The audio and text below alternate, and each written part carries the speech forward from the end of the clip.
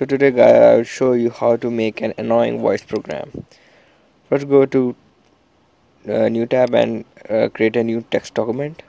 Open it and copy and paste the code from the description. The code is in description. You can write any text here. You can write I hate you, you can write I love you, you can write do the dishes, or you can write um, call me, text me, anything. It's your choice, whatever you want to write. Okay, so I will just write I hate you here, and then I will close it,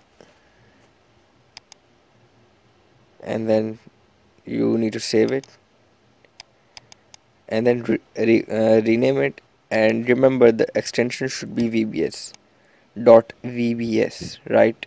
Dot VBS instead of dot TXT, to make it a script document, to make it a scripting program. And here the name could be anything, it's your choice. After that you need to open it and I it hate will you. I sound hate like you. this. I hate you. I hate you. I hate you. I hate you. I hate you. I hate you.